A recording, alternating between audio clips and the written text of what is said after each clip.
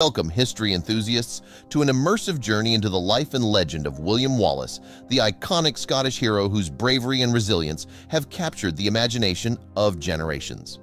Join us as we traverse the rugged landscapes of medieval Scotland and delve deep into the heart of one of history's most inspiring tales.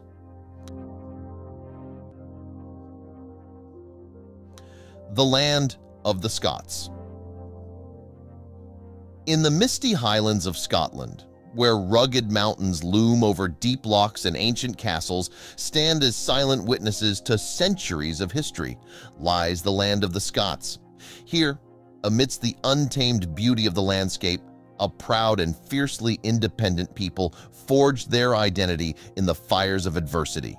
From the mighty clans of the Highlands to the bustling towns and villages of the lowlands, Scotland was a land of contrasts, united by a shared sense of heritage and a deep-seated desire for freedom.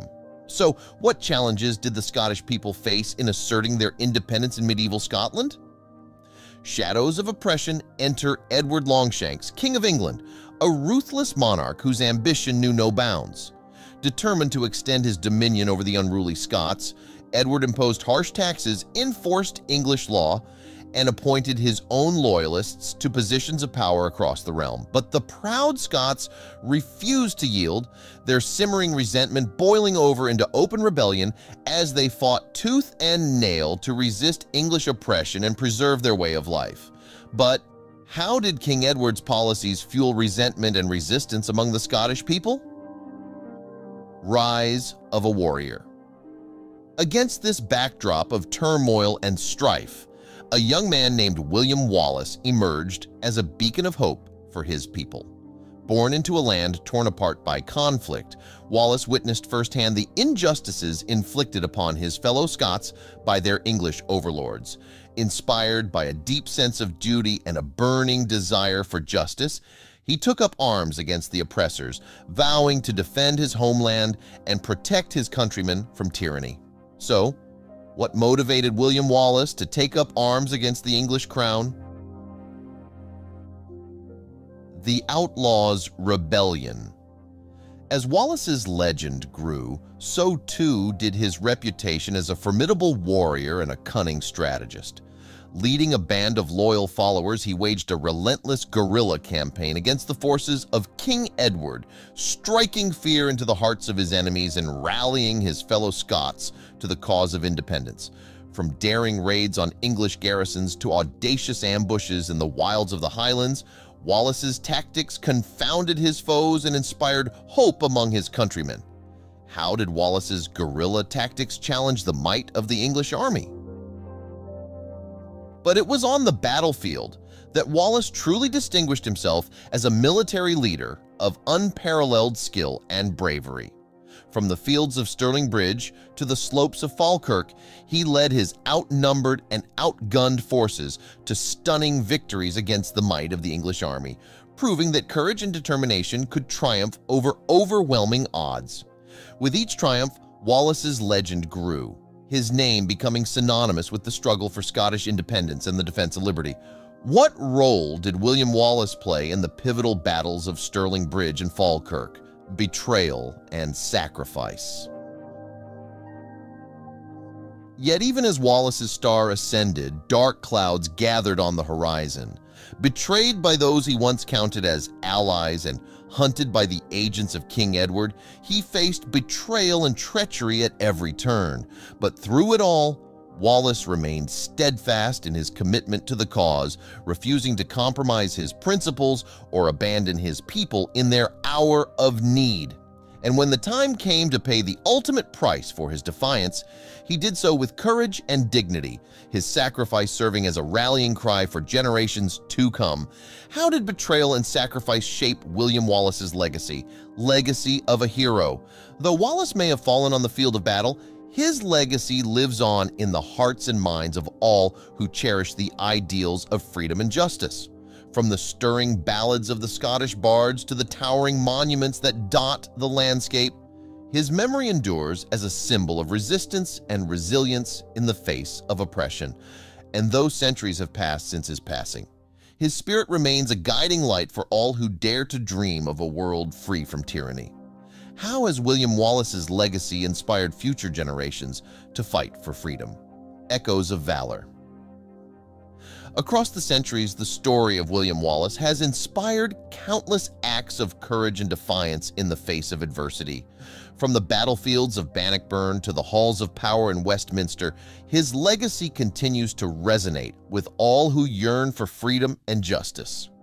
And though the world may have changed since his time, the principles for which he fought remain as relevant today as they were centuries ago. How does William Wallace's story continue to inspire acts of courage and defiance today? In the footsteps of a hero.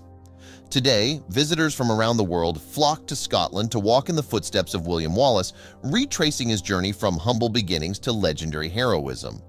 From the imposing walls of Stirling Castle to the windswept moors of the Highlands, they pay homage to a man whose courage and sacrifice changed the course of history. And as they stand in awe of his legacy, they are reminded that the spirit of freedom and defiance that he embodied lives on in each and every one of us. How does retracing William Wallace's footsteps in Scotland contribute to keeping his legacy alive? The flame endures. In closing, let us remember that the story of William Wallace is not just a tale of one man's struggle against oppression, but a testament to the power of the human spirit to overcome adversity and inspire change. And as we honor his memory and celebrate his legacy, may we always strive to uphold the values of freedom, justice, and equality for all. How can we ensure that the flame of William Wallace's legacy continues to endure for future generations? In the end, William Wallace may have been a man of his time, but his legacy transcends the boundaries of history to become a timeless symbol of courage, resilience, and hope. And as we look to the future, may we draw strength from his example and continue to fight for a world where liberty and justice reign supreme.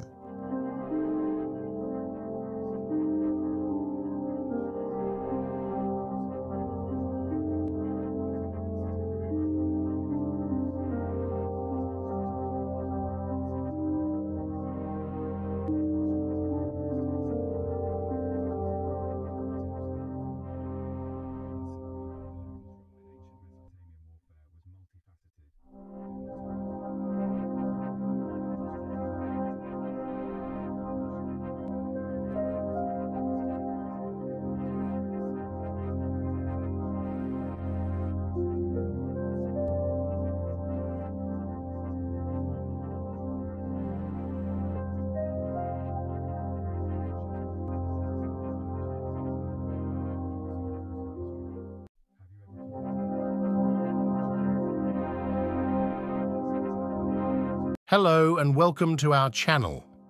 In today's video, we're going to dive into the centuries-old mystery surrounding one of history's most legendary folk heroes, Robin Hood.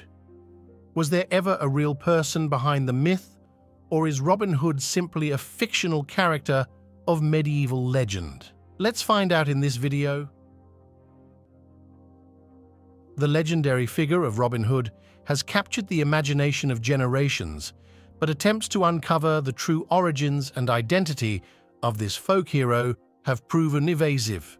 The quest to ascertain the historical authenticity of Robin Hood is akin to untangling a complex web of fragmented records, literary embellishments, and oral traditions that have accumulated over centuries. While the historical record offers tantalizing glimpses and clues, any definitive evidence regarding a real Robin Hood remains frustratingly elusive. This raises a central question that has long intrigued scholars. Was Robin Hood a real medieval outlaw, or merely a romantic figment of legend? The earliest known references to Robin Hood appear in the 14th century, over 150 years after the purported setting of his tales in the 1190s during the reign of King Richard Bess. This already cast doubt on the idea that Robin Hood was a real contemporary of Richard the Lionheart. William Langland's 1377 poem The Vision of Piers Plowman contains a passing mention of rhymes of Robin Hood, suggesting the legend was already well established in oral tradition by this time. Further references appear in legal records and court rolls dating between 1226 and 1394, with fugitives sometimes listed under names like Robin Hood, Rabun Hod, or Robe Hod. However, historians debate whether these are true references to the outlaw or simply generic surnames taken from the existing legend. The Robin Hood recorded on the Yorkshire Assize rolls of 1261 as a fugitive, for example, bears the statement for breach of the peace in 1272, likely too late a date for the legendary Robin Hood active in the 1190s. While tantalizing, these scattered written references fail to confirm any definitive biographical details regarding a historical outlaw behind the legend of Robin Hood. They do indicate the tales were circulating for over a century before more structured literary accounts began to take shape in the 15th century. Two early ballads, Robin Hood and the Monk, dated around 1450, and Robin Hood and the Potter from c. 1475, represent some of the first known attempts to record the oral traditions in writing. These popular songs and stories were likely embellished over generations before being set in print. King John and his troubled reign. One intriguing aspect of the Robin Hood legend is its frequent association with King John, who ruled England from 1199 to 1216 between the reigns of his brother Richard the Lionheart and his son Henry III. The turmoil and despotism that marked much of John's tenure would seem to provide an ideal setting for the emergence of a heroic outlaw defending common people against tyranny. In early versions, Robin Hood is described as being pardoned by King Richard and taking up his banditry in loyalty to the absent monarch after Prince John assumed power. This aligns with the far more favourable popular image of King Richard the Lionheart as a brave and heroic warrior king, contrasted with the weak and vindictive rule of King John. Adding Robin Hood as an antagonist of the villainous John serves both to embed the legend in a specific time period and provide social commentary on good versus evil rulers. Even if invented, Robin Hood as a heroic champion of justice opposing the corruption of a tyrannical monarch resonated with medieval audiences and added moral legitimacy. King John certainly presided over a tumultuous period in English history rife with political turmoil and conflict. His disastrous military failures led to English defeats by the French and the loss of Normandy, weakening the Angevin Empire. John imposed hugely unpopular taxes to fund his wars, such as the 1207 tenth levied on all revenues. Nobles bristled under his heavy-handed rule, which along with high taxes led to a revolt by the northern barons. John was even excommunicated for a time by Pope Innocent III during a papal power struggle with England placed under interdict. Conditions were certainly ripe in John's England for the growth of legends centered on commoners and outlaws resisting abuses of feudal authority and excessive taxation by the king. The oppression and unrest of the time provides a compelling background for the appeal of a heroic outlaw fighting injustice. The evolving tales of Robin Hood. As an oral legend, the tales of Robin Hood evolved gradually over generations before first appearing in literary form. In the process, they absorbed mythic elements from folklore motifs like the Green Man and Little John's companion, the Jolly Giant. Ballads and stories circulated as popular entertainment, with minstrels and storytellers adapting the legends to appeal to new audiences. The tales therefore exist in many variant forms rather than any single definitive narrative. The earliest written account is generally considered to be Robin Hood and the Monk, penned around 1450, and drawing on established traditions. In this lengthy ballad, Robin Hood robs a travelling monk and slays him after the duplicitous monk betrays him to the sheriff.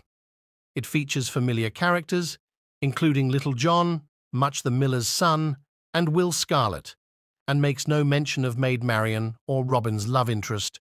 Scholars see Robin Hood and the Monk as a transitional work retaining artifacts of oral tradition while taking steps towards a structured literary form. The later ballad, Robin Hood and the Potter, from c. 1.75, builds upon these foundations. It continues the theme of Robin Hood tricking personas of authority, in this case, duping a potter by trading clothes and selling the potter's goods before posing as a fellow craftsman. Robin Hood and the Potter incorporates other well-known motifs like Robin Hood's unmatched archery skills and the safe refuge of the merry men in Sherwood Forest from the power and punch of the law. The early printed texts, with the introduction of the printing press to England around 1475, the Robin Hood legends transitioned from oral retellings and handwritten manuscripts into printed anthologies. Among the earliest published accounts was Robin Hood and Little John, along with the aforementioned Robin Hood and the Potter in William Copeland's printing between 1515–1560. Robin Hood and the Friar similarly appeared in printed form around this time, while the prolific printer Wynkyn de Worde published Robin Hood and the Sheriff in the early 16th century. These popular anthologies gathered and fixed the English oral and literary traditions in affordable printed form for the first time. Standard themes and conventions emerged across the various tales, such as Robin Hood and his merry men poaching the king's deer in Sherwood Forest and evading capture by the Sheriff of Nottingham. Robin competes in archery contests, courts Lady Marian, and faces down belligerent knights to protect commoners from harm and extortion.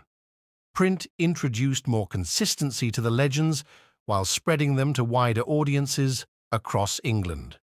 Robin Hood on the early modern stage. Another major vector for dissemination of the Robin Hood stories was the theatre. As early forms of English drama developed in the 16th century, Robin Hood was quickly adapted for the stage. Plays like Robin Hood and Little John, c. 1505–1510, drew upon similar themes as the ballads but incorporated staging, props, and conflict scenes that proved popular with audiences. In fact, Robin Hood is considered to be one of the earliest English outlaw heroes adapted to the stage. Amateur dramatic productions called Robin Hood Games continued the legend and were especially popular during May Day festivals and summer months when poaching restrictions were relaxed. Professional acting troupes also adopted the outlaw character between the 1570s and 1590s. References to multiple plays titled Robin Hood throughout this period suggest an ongoing comic theatrical tradition. Robin Hood's story clearly appealed to all levels of Elizabethan drama. Scholars debate exactly how much these creative stage adaptations may have diverged from or influenced the oral and printed accounts in circulation at the time. But Robin Hood's widespread presence in early English theatre indicates the legendary outlaw's firm embedding in popular culture during the 16th century. Once established on stage, Robin Hood would continue as a perennial figure adapted in theatrical forms ranging from comedies to opera for centuries to come. Identifying a historical Robin Hood. Historians have long tried to corroborate whether some real outlaw or band of outlaws might lie at the heart of the Robin Hood legend. But attempts to pin down the historical Robin Hood have proven frustrating.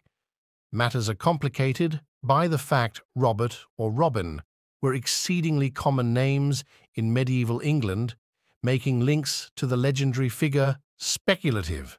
For example, records show Robert Hood or Hod exiled from Wakefield, Yorkshire, and eventually imprisoned in London in 1318. But there is no evidence this was the Robin Hood of renown.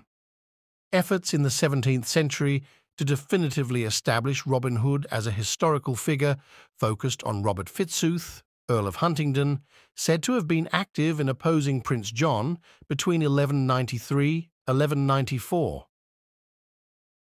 But later, historians found no such earl existed, and Fitzooth to be a fanciful name fabricated to lend legitimacy to oral tradition. Prominent American historian J.C. Holt in 1982 concluded Robin Hood was solely the creation of the ballad makers. The names Robin Hood or Robe Hod do appear across dozens of medieval records between 1226 and 1396 in reference to criminals, fugitives, and bandits, but in no case do these documents confirm. These are mention of the famous outlaw. They offer no supporting details linking them to the Sherwood legend. At best, they indicate Robin Hood as a popular term for common outlaws, which may have influenced the legend, but direct evidence remains elusive. The search for the real Robin Hood. Modern historians have thus shifted focus to searching for echoes of a real Robin Hood in the cronies and characters populating the stories.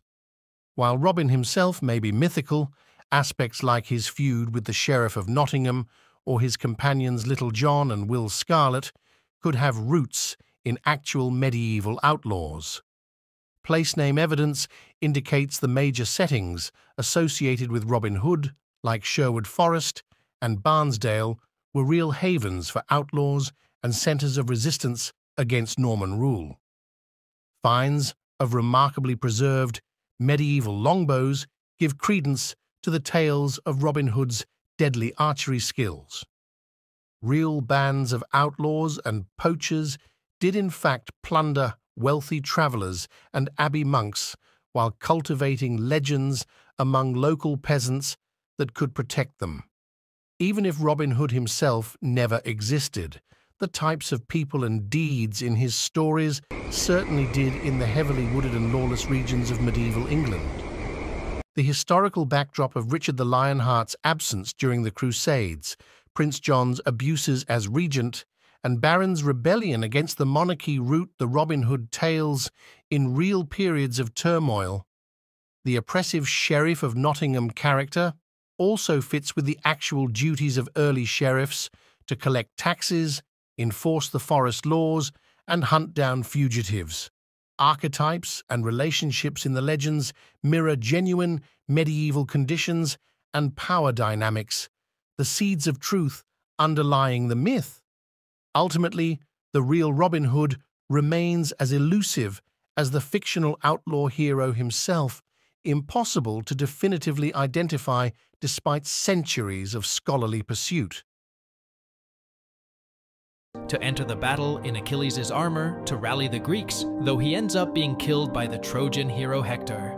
This finally brings Achilles back into the war to seek revenge against Hector. The Iliad is one of the most influential and well-known works of literature in the Western canon. Composed by the ancient Greek poet Homer, the Iliad tells the story of the Trojan War and the epic wrath of the warrior Achilles. In this video, I'll be providing a full analysis and summary of this incredible epic poem, looking at its structure, characters, themes, and the context of its composition. Stick around, because we'll be covering a lot of ground in this classic work that's over 2,700 years old. Don't forget to like and subscribe. Let's start with some historical context. While the Trojan War itself is mythical, set around the 12th or 13th century BCE, most scholars believe the Iliad was composed around the 8th century BCE. Homer's epic would have been transmitted orally for generations before being put into written form. Ancient Greece in the 8th century BCE was experiencing a revival of sorts. This period saw expansions in trade, colonization, the growth of city-states, and the establishment of the Olympic Games. Plot summary. Now let's get into the plot summary. This epic poem covers just a few critical weeks during the 10th year of the war. Two of the main Greek warriors, the hero Achilles and King Agamemnon, get into a dispute over a captive woman. This quarrel causes Achilles to refuse to fight, and the Greeks start losing battles against the Trojans. The gods also get directly involved in the war, supporting one side or the other based on their divine alliances and whims. The Trojans eventually drive the Greeks back, which leads Achilles' close friend Patroclus to enter the battle in Achilles' armor to rally the Greeks, though he ends up being killed by the Trojan hero Hector. This finally brings Achilles back into the war to seek revenge against Hector. The two warriors fight an epic duel, ending in Hector's death at Achilles' hands. The poem ends with Hector's father, King Priam, pleading with Achilles to return Hector's body for proper burial rites. Major characters. Now let's go through some of the major characters. Achilles, the central hero of the Iliad, famous for his skill in battle. His quarrel with Agamemnon sets the epic in motion. Achilles struggles with rage, honor, and his fate as a warrior. Agamemnon, the proud and stubborn king of Mycenae and leader of the Greek army. His feud with Achilles divides the Greeks. Hector, the beloved prince of Troy and their greatest warrior.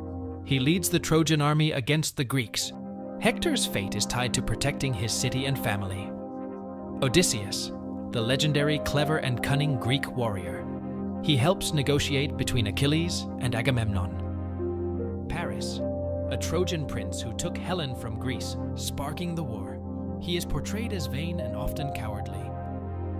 Helen, reputed to be the most beautiful woman in the world. She was married to a Greek king before being taken by Paris back to Troy.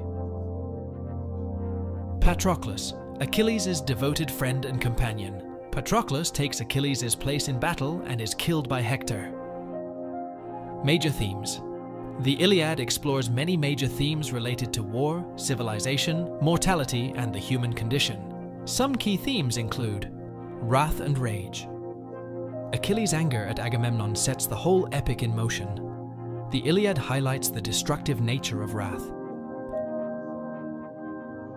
Honor and glory. The Greek warriors are driven by their kleos, or glory in battle. Honor is sacred. Fate. Both gods and humans debate how much control they have over destiny versus their predetermined fates. Hubris. Many characters overreach and commit arrogant acts of excessive pride, which often leads to harm. Mortality. The inevitability of death looms over everyone, even the epic heroes and gods. Epic style and structure. Now let's discuss Homer's epic style and poetic techniques. The Iliad was meant to be recited orally. To aid memory and performance, Homer relies heavily on formulaic language. He repeats common epithets such as swift-footed Achilles, rosy-fingered Dawn, and Hector, tamer of horses. The epic is structured into 24 books or chapters. Each starts with an invocation of the muse, asking for inspiration to sing the story. There are many formal speeches by characters and elaborate comparisons or similes, like as a lion on the hunt. Homer also captures very minute sensory details, the glint of armor, the sounds of battle, gleaming wine pouring into cups. The granular nature of Homer's descriptions enlivens the Bronze Age world for his audience. Critical analysis. Let's move into some critical analysis of the deeper meaning and interpretation of the Iliad. An essential question is, who or what is to blame for the tragedy described? The gods manipulate events according to capricious whims. The warriors seek honor and glory through violence. Hubris causes repeated confrontations. Some readings see Achilles as a symbol of the alienation of the individual in a dawning mass society, like ancient Greece. There are questions about free will versus fate, the loss of humanity in war, and the proper way to live. The complex characterization of Hector also suggests he is a more nuanced, sympathetic figure than simply the enemy of the Greeks. Some note the strong anti-war perspective that underlies the Iliad's depiction of violence. Reception and legacy. Finally, let's talk about the lasting legacy of the Iliad. Building off the oral epic tradition, Homer's work strongly influenced other ancient Greek and Roman writers like Virgil, Ovid, and Lucian. In the modern world, the Iliad became a prominent part of Western education. Later, poets like Alexander Pope and John Keats composed works inspired by the Iliad. Contemporary movies and TV shows still depict versions of the Trojan War and draw on themes and characters from the epic. Ultimately, this ancient poem has incredible resonance that continues to this day. Conclusion. So in summary, in this long-form video, we covered a full analysis of Homer's sprawling epic, from the historical background to a plot and character overview, discussion of themes and style, critical interpretations, and its lasting legacy. The Iliad stands as a foundational text of the Western canon and a work of profound storytelling. I hope you enjoyed this deep dive into this brilliant ancient epic. Let me know your thoughts in the comments, and don't forget to like and subscribe for more classical literature summaries here on my channel.